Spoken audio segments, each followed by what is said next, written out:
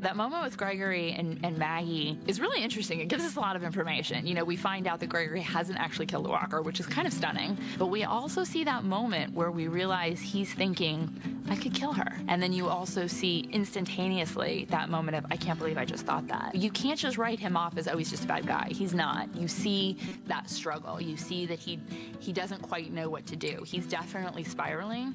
He definitely likes being the leader. He doesn't want to be removed from his role as leader. He's also not a cold-blooded killer by any means. It would be very difficult for him to do that.